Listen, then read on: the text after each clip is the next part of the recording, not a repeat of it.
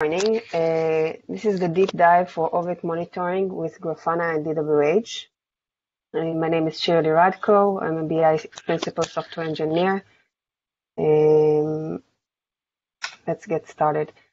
So on the agenda, I'll give a brief overview of what is the data warehouse, and I'll show you about Grafana, which is the new feature that we're presenting in the 4.4 release, and some examples. I would like to first thank the contributors to this project, from the engineering, Didi and Aviv, from the QE, Lucy, Gui, Pavel, documentation, Ellie, and the managers, Sandro, Peter, Doron, and Michal. Thank you very much for helping in this project.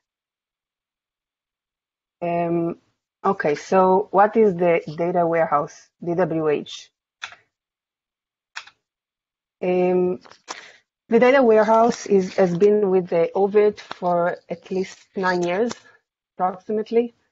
It includes both a process and a database that collects data about the oVirt environment, about the entities of the environment, the oVirt engine, the data center, the clusters, the VMs, hypervisors, storage, and network.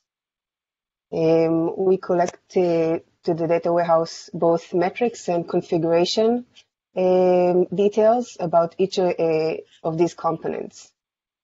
Since this is has been with us for a long time, it's stable and it is based on a Postgres database. When we are talking about the process of DWH, we are talking about a process which is called in BI ETL. ETL is short for extract, transform, and load. It's a term in BI. So the first step, extract. We are extracting data from the engine database, both metrics and configuration, and in 1 minute intervals. In this process, we are the data is being validated, transformed, cleansed, and we are adding additional metadata per what we need. The samples that we are gathering, we are aggregating them to hourly and daily aggregations, and we have data retention, which means the time that we are saving this data for. We have two types of data retention, basic and full. The basic is the default, and in the basic, we save data, samples data, which are in 1 minute intervals for 24 hours. Hourly data is saved for 1 month, and we are not saving any daily data. In the full scale, we are saving data, samples data for 24 hours, hourly data for 2 months, and daily data for 5 years.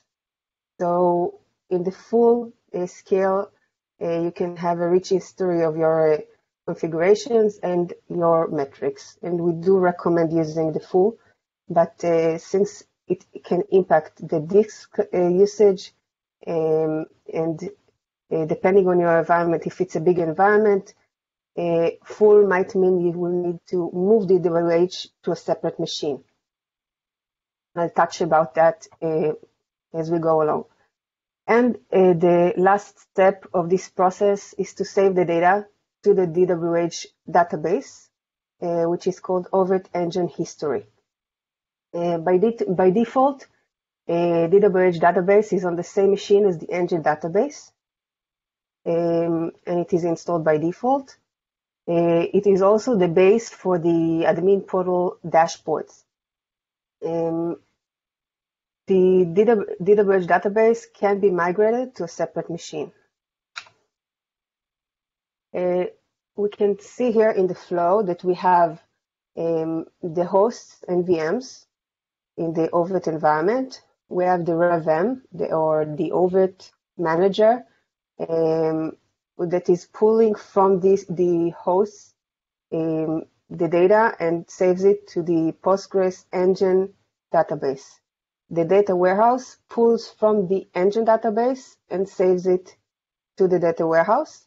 And the new feature that we are presenting now is adding Grafana. Grafana is the UI for the data warehouse. Okay, so a bit about Grafana. Let's talk about Grafana. Grafana is the UI tool used to display the data stored in the oVirt DWH Postgres database. It includes pre-built dashboards for the data centers, clusters, host, and VM data. We have 4 categories at the moment: executive dashboards, trend dashboards, service level dashboards, and inventory.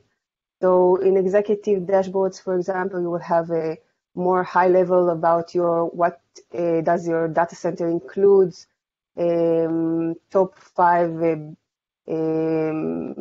busiest hosts in the data center, and such a more general overview.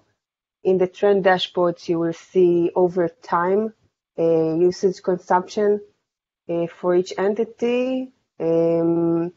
Service level, you can determine the amount of time.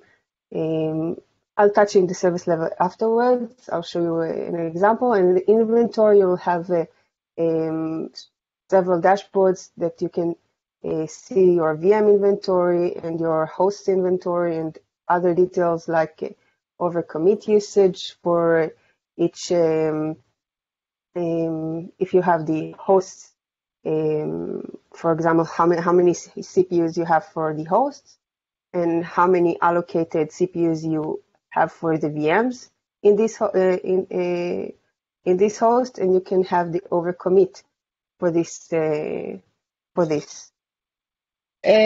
Also, Grafana allows to create a user custom dashboards. This means that the users can create their own dashboards. They can either have a brand new dashboards or copy the existing dashboard and change them to their needs, add or remove data.